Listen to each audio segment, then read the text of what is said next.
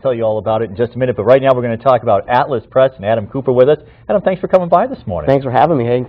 Hey, one of the things that, and I've known your dad for quite a while, Alan Cooper, and one of the things that I have found fascinating about Atlas Press over the last couple of years, as you've come back from being down in Miami and all the many ventures that you've been involved in, is that the reinvention that it's going through, and the reinvention that, is it true that it would kind of have to go through because the business that you're in is changing? Well, I think you're in a paperless society now. I think printing as a whole is still a billion-dollar industry, and it's always going to be needed. But you look at a company like Atlas that my grandfather started back in 1934, and now you look at it 75 years into the game. Right. Where do you go? What do you want to do? So you have choices to make in terms of investing in new printing equipment or the latest technology in terms of printing, you know, those collateral pieces, or you go in the direction that Atlas decided to do, which kind of out of the box is how do we become a printer that offers paperless solutions, which many people, you know, wouldn't necessarily want to travel down that road. So by implementing website design and development, social media marketing, video and multimedia production, we now can kind of morph ourselves into a communication solutions agency as opposed to just a regular commercial printer. And this, to me, I mean, you kind of staying true to what happened 75 years ago when your grandfather opens up the business and somebody comes in and says, hey, I've got to get the word out. I've got to get a poster up. I've got to get a flyer somewhere. I've got to get the word out about my business or about my upcoming event or whatever it was. The need is the same today, but somebody comes walking in and says, hey, guys, I need a poster for my event, and you're immediately going, oh, you don't just need a poster, right? I mean, you need, how's your Facebook page going? What's your YouTube presence? All of that plays into it. It's an on-demand environment now, whether it's you know, in a commercial environment, you know, or in a personal environment, and even with like a direct mail campaign. You know, you can send out a variable data letter, you know, telling people to come to an open house or what have you. But now, how do we tie that in electronically? So let's create something called a personalized URL.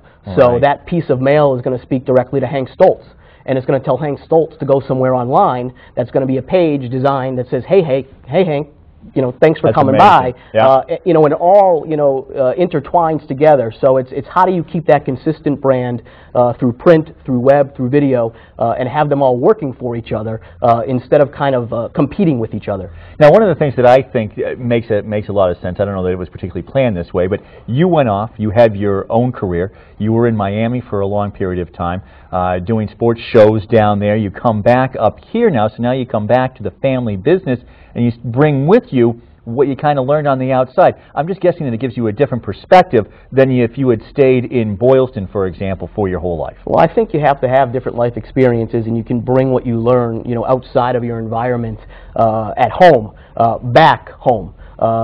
You know, and to that point, my father did the same thing. Al started his career in advertising, and he was in advertising. Came back and took his skills as an advertiser, and you know, infuse that into the printing component, where someone like myself now is kind of, I've always been a printer, except my form of communication has been electronic, right. and that's what we're doing today. Right. So constantly reinventing. I love the fact that it's generation to generation. Your uncle, of course, is involved in the business as well. Now, Atlas now has a new logo. Tell me a little bit about this. This was your brainchild. Well, we wanted to introduce the new services, but also give people the sense that Atlas was going in a new direction as well. So what we did, again, not just coming out with a new logo per se, we got two logos, and we had a contest, and that contest was run through a constant contact email marketing campaign and through our Facebook page, and we had our fans and our clients help choose the logo, just to kind of implement what we're doing and show people how successful this type of marketing can be for a company who's basically just 2 years ago was just a printer. Well, I was going to say too. I mean, that's the thing about you now. When it's the Atlas Press Facebook page or your constant contact, since that is part of what you are providing as a service.